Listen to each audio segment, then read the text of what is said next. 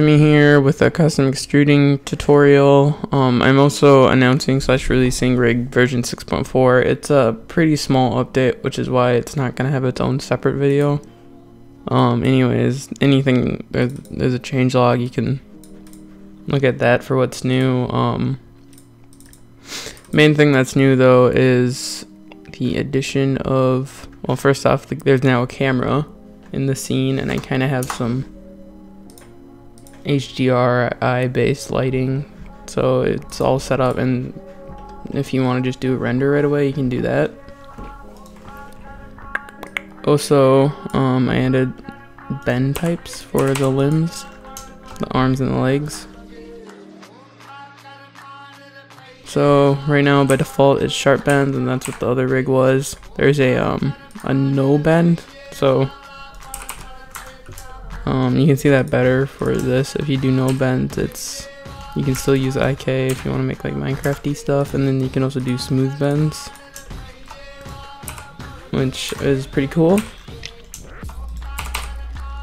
And I'll let you know that if you are custom extruding with smooth bends, you're gonna have to do it a different way than custom extruding with sharp bends because of the way it works I use. So for custom extruding, first what you're gonna want to do is unselect restricted select, so you can actually select the meshes that you are trying to extrude. So I would say there's a couple things you might want to enable depending or not if you have a number pad on your keyboard. If you do have a number pad, you should be good, but if you don't have another number pad, you're gonna want to go to add-ons, and I don't remember what it's called. Alright, I figured it out. You're gonna want to add a add-on called 3D navigation. It's already in Blender under community. You can just search navigation and it should show up. So there you go. Once you do that, hit save user settings, so make that checked, save user settings. Once you do that, you'll find a little tab down here called navigation. And I'm gonna start screencast here. So if you don't have a number pad, then you might want to be able to use this as a kind of substitute. So what I like to do is select the mesh that I'm going to custom extrude, and then press number pad /, which is kind of above the 8 on my keyboard at least. And what that does is it kind of shows just that object. But if you don't have a number pad, you're going to hit view to select. Or nope, it's the wrong one. View local, that's the one. Okay, you want to do view local and global. We'll do what you're trying to do. So once you get to this area, you're gonna want to hit either tab or object mode to edit mode. And now you can select, you're gonna want to select the parts you want to extrude, and then what you're gonna, I would say with the hat layer, what I'm going to start with is selecting all the transparent textures that are not going to be in it. So a nice thing you can do is press C, and if you scroll down or up, it will affect the size of the selection circle, and then if you left click, it will start to select whatever you're hovering over. But note when you're doing that, so like I can't move the camera when it's like this, so I have to right click to get that so that I can move the camera again. So C, left click. If I middle click, it will deselect, and if I click left click, it will select. So that's a nice way to be able to select all the meshes you want, and you don't have to worry about misclicking because you can just middle click to deselect it. So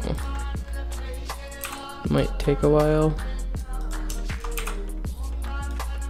because it's custom extruding, so I might fast forward this part.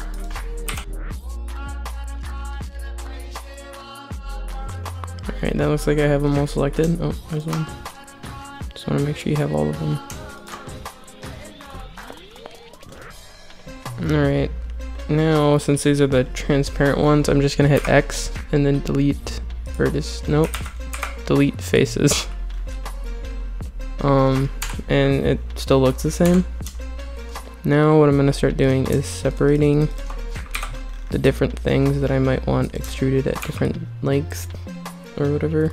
So let's start by selecting the hair part of the hat layer. Then I'm going to press P and then separate selection. Then select the headphones.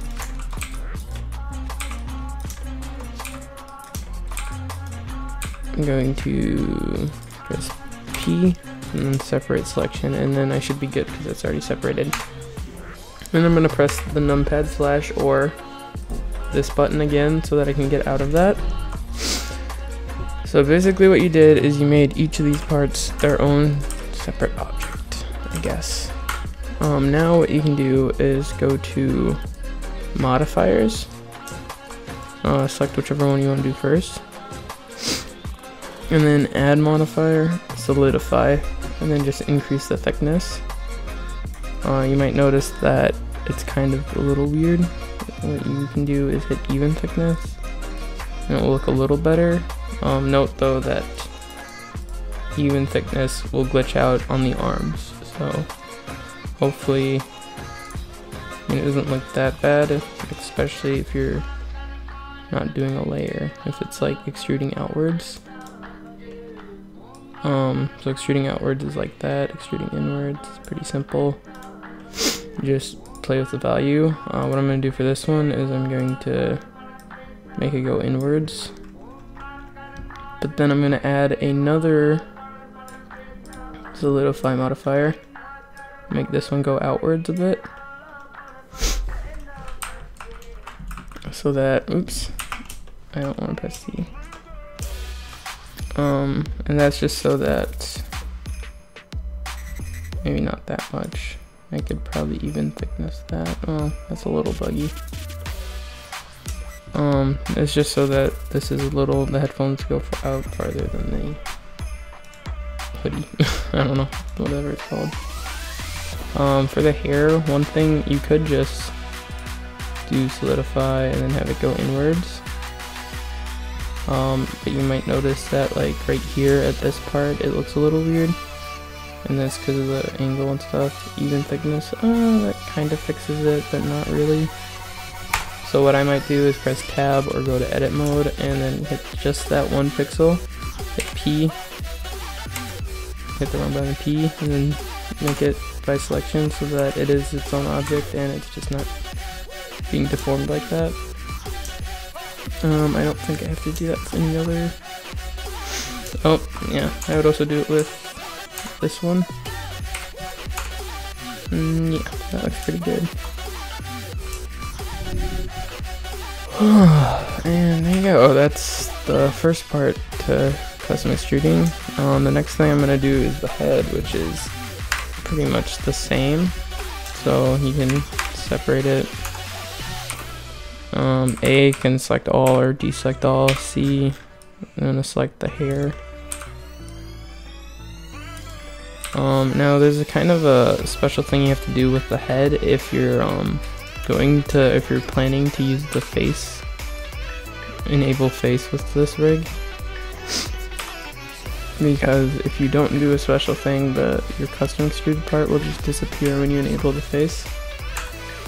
So add solidify, I can extrude it outwards, and even thickness if I want. That's a little weird here, but I don't know, I kind of like it round sometimes anyways, so yeah. So yeah, that's custom extruded. Next thing I can do, I don't recommend doing this if you have a slower computer, but under shading you can hit ambient occlusion. It kind of just gives it a little bit of shading so that you can kind of see it better. And yeah.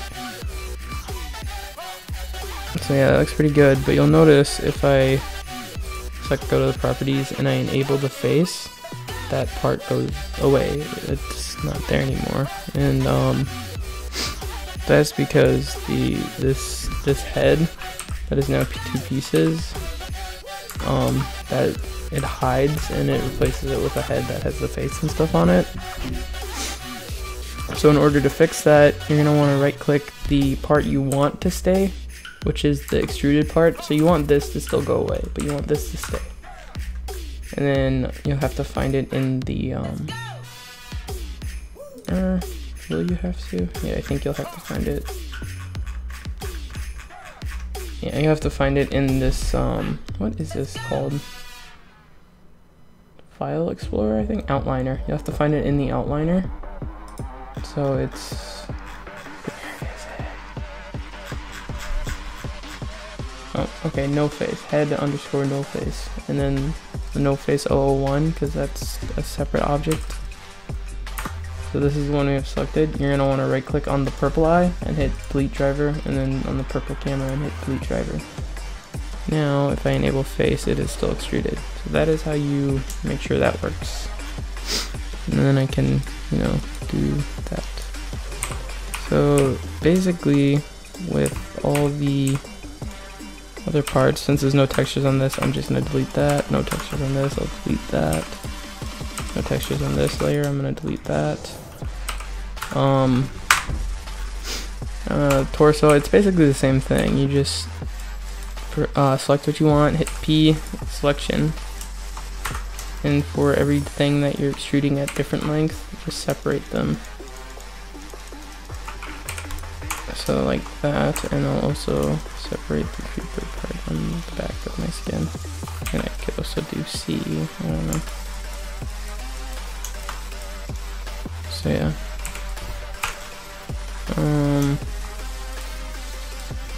Oh, okay, for the torso there is a little bit of a special thing.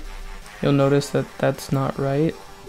That's just because you need to hit this little arrow so it's above the edge split, and then it will look fine. And the edge split is just a modifier that's making it, what's the word? It just makes it look smoother.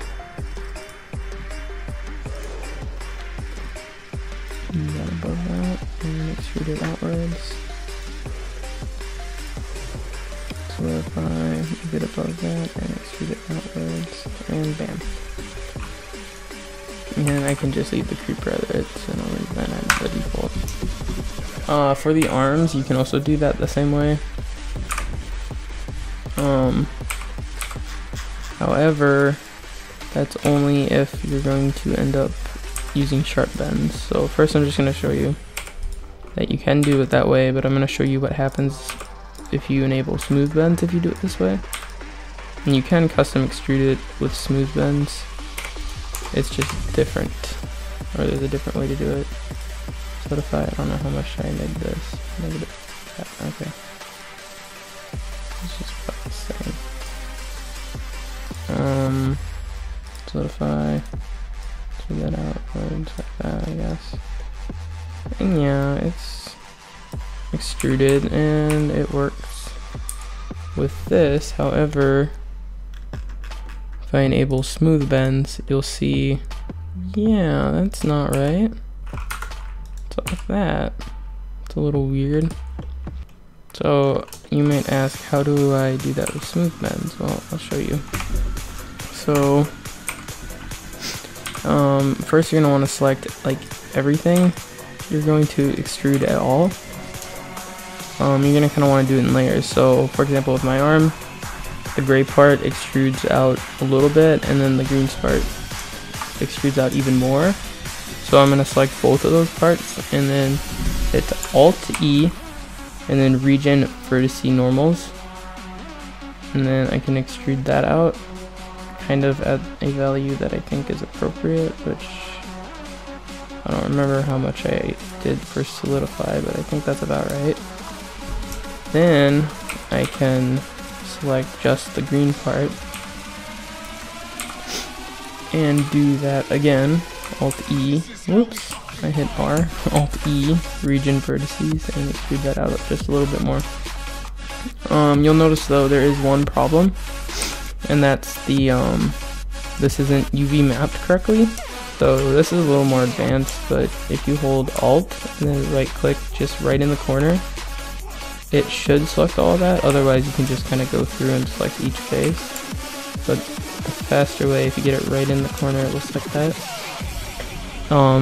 Then you're gonna want to switch a panel to the UV map or UV image editor. So I'm just gonna select this one and change it to this, and you'll notice each pixel, you're gonna want to press G and then just move that up.